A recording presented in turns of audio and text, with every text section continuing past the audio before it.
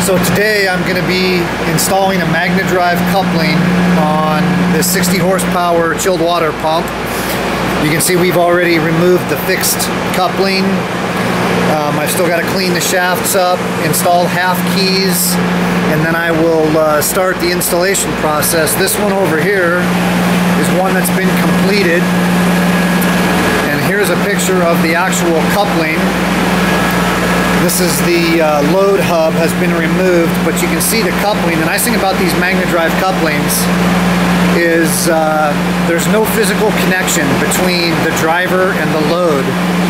They've got this rotor here that's got very heavy, very strong permanent magnets, and then the outer part here is a conductor. It's got these copper plates, and so the way it works is the magnetic field that's created between the magnet rotor and the conductor causes the load side to spin.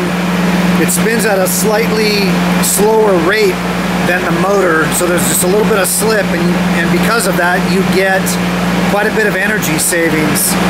The other thing is this gap here. This gap is what creates the slip, and it's adjustable.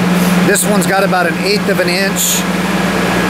These spacers right here, you can pull these little washers out and put them on the inside to increase the gap, which in turn increases the slip, gives you even more energy savings if you can get by with a little bit less flow. So anyway, I'll be installing that. Like I say, once I get the coupling installed, then I've got to fabricate a new aluminum guard because the old guard is too small. These couplings are fairly large.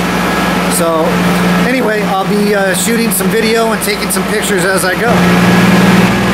So here you can see the shafts have been polished, and you see right there that half keys have been installed. These new couplings use a B-lock clamping type system, and so there's no keyway in the coupling itself, so you've got to install these half keys for balance purposes.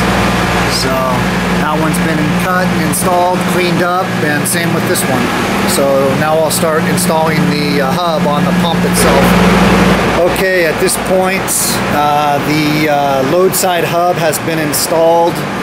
The B-lock fasteners have all been sequentially torqued in 4 passes to 8.7 foot-pounds. So now what I do is I've installed a dial indicator here, and I'm just going to check the run out on the face of this hub. It shouldn't, at this point, this is just a check that I do. The installation manual calls for checking the run out on the face of the conductor when the coupling is all assembled. But I typically do this just to find out where I'm at.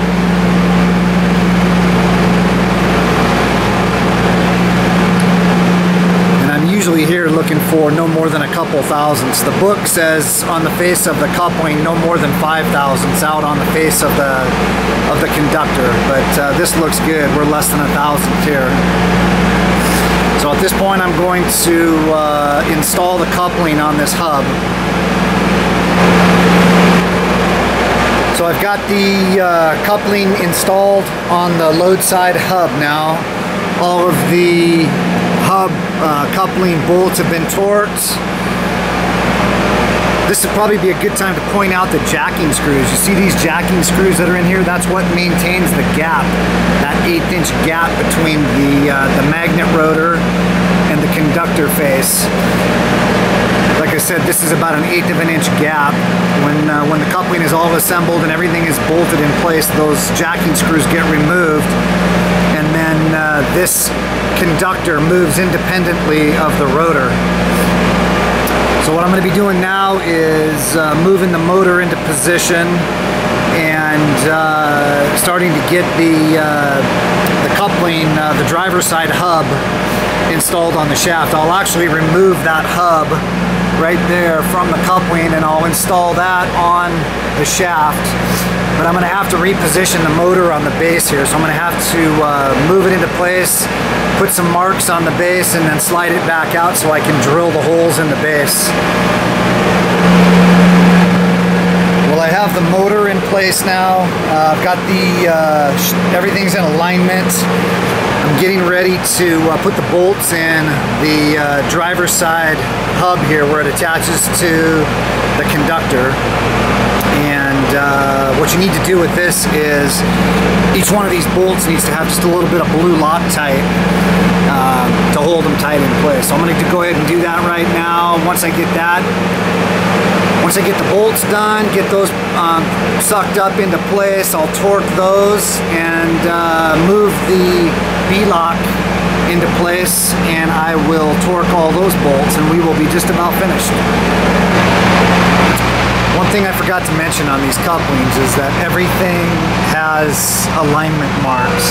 Kind of hard to see, but there's X's engraved in the surface, and it's very important that everything be in alignment because these things are pre-balanced at the factory. So if those alignment marks aren't lined up properly, it's going to vibrate. All right, all the bolts are torqued, B-locks are torqued, everything is ready, the motor's been tightened down. All that's left to do now is remove the jacking screws and fire it up. Gap looks good. So I'm going to go ahead and I'm going to pull all these jacking screws out, and then we will give it a test run.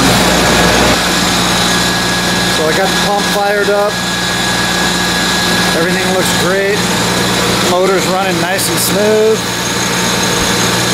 All that's left to do now is fabricate a new aluminum guard and get it bolted in place and put it online.